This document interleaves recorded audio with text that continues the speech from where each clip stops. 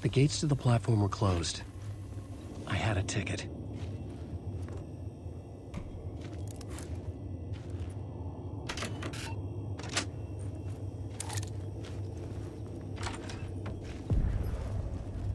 Something about the station platform felt significant. It would work in my writing, but I needed more. Something lingered here. A half-forgotten memory. An echo.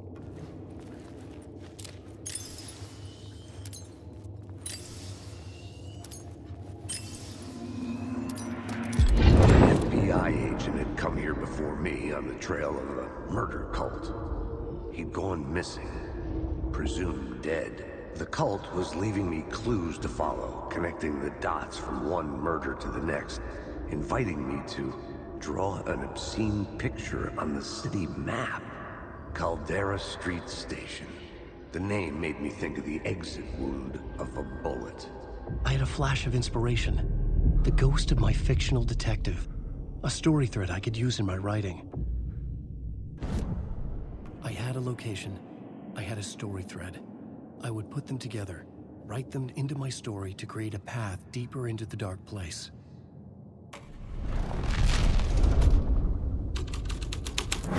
Things clicked into place. The story rang true. I was making progress. The dark place reacted to my story. The way into the tunnels was no longer blocked.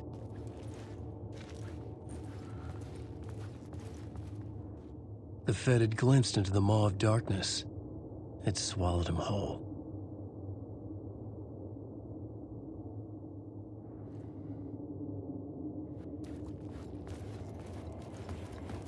The tracks led into the tunnel. That was my way forward.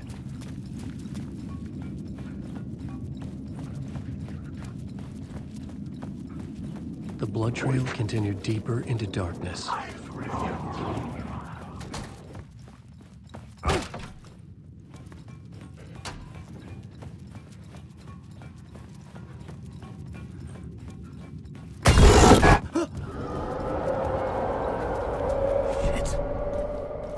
The sound of that.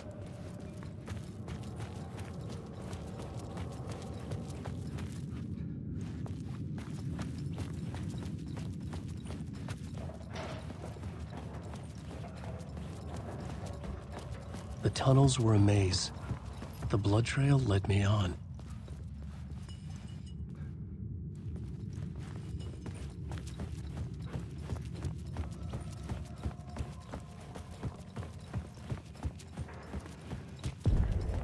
Another place to use in the story. I needed to search the tunnels for further visions. Inspiration for the story that would lead me deeper. I changed the story, and with that, the dark place changed. It's bad luck to be on this case. The cult can get you anywhere with that black magic shit. Let the day shift handle it. What happened, anyway? Some Fed came looking for the cult, but it was a trap. A satanic blood sacrifice. Anyone who gets involved with the cult, they're next. I heard their leader is this famous writer, Alan Wake. Their unholy motherfucking messiah. Sounds like a load of bull.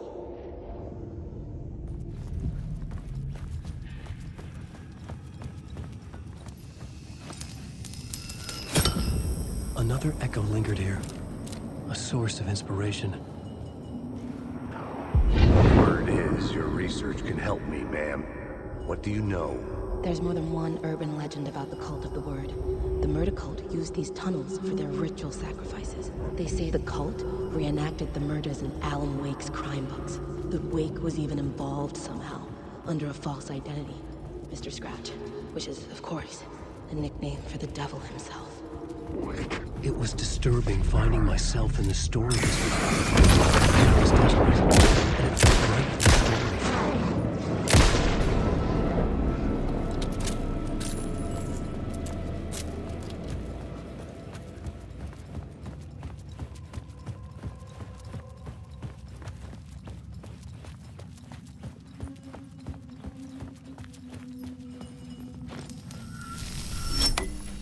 The water was gone. The way forward was open.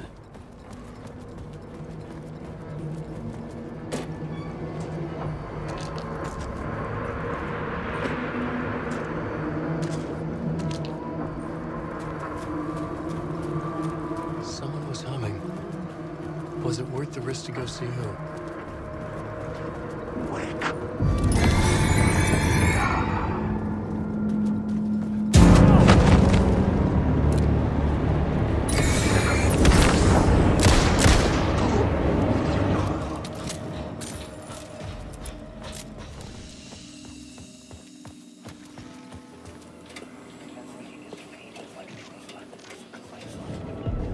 The train blocked my way forward, but it was here for a reason. It had a role to play. The plot element I found would drive the story forward.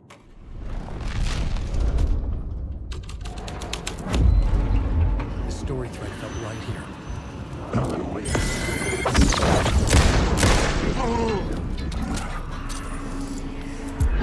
on, ma'am. This is where the history of the cult gets genuinely disturbing. The cultists tracked down the torchbearers living in the tunnels. They locked the poor folks up in a derailed subway car, doused it in gasoline, and... yeah. Charming. It turns into a bit of a ghost story after that. They say the dark smoke from the fire still roams the tunnels searching... This new plot beat would carry me deeper into the story.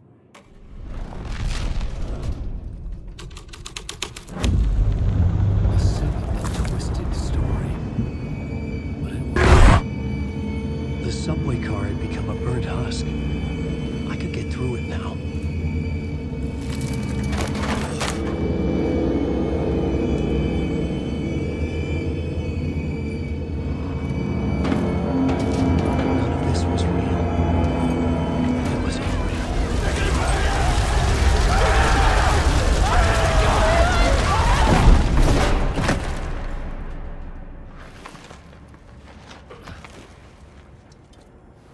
Me.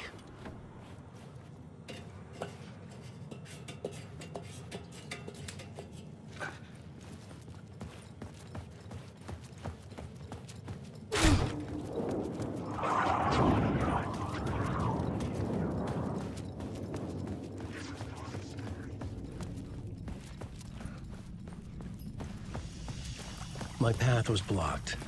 I had to find a way through. The lights would help me.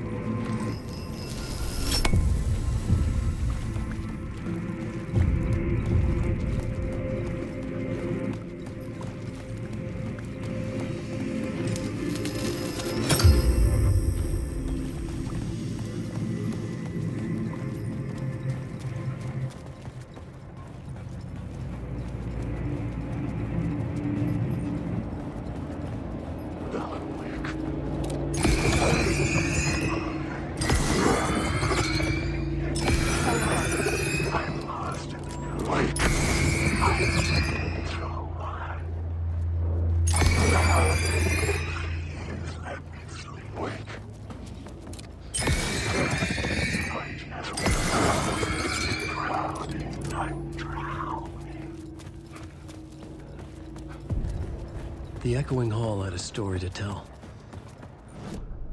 I had a new idea for a scene.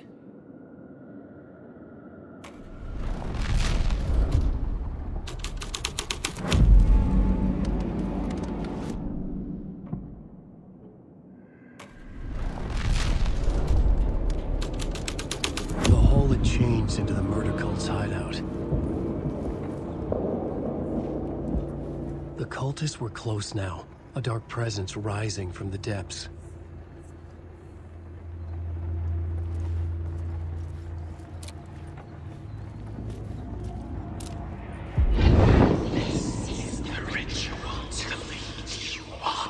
The Fed had witnessed something here that made him run scared. Whether the summoning ritual had been a bona fide supernatural event or the mass psychosis of stark raving lunatics, it didn't change the facts. The cult was messing with things no one should mess with. The ritual was a vital part of the story, the key to reaching the murder site. The new story beat fit the story perfectly.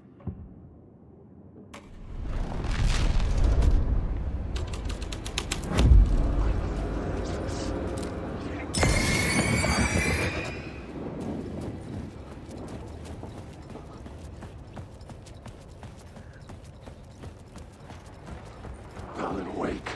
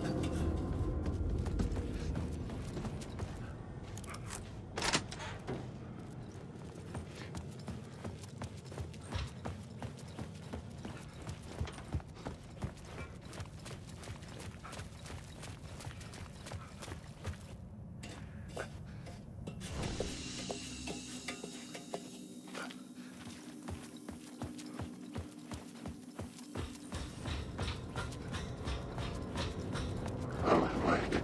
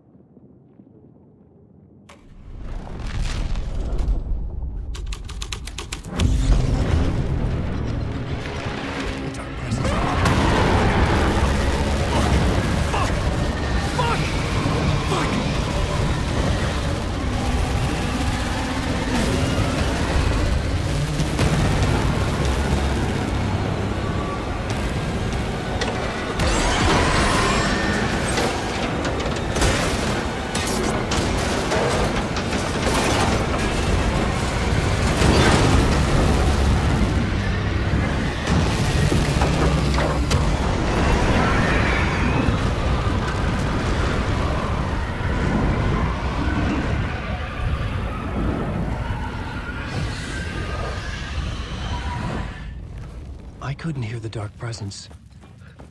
It was gone. The tunnel was open now. I could get through.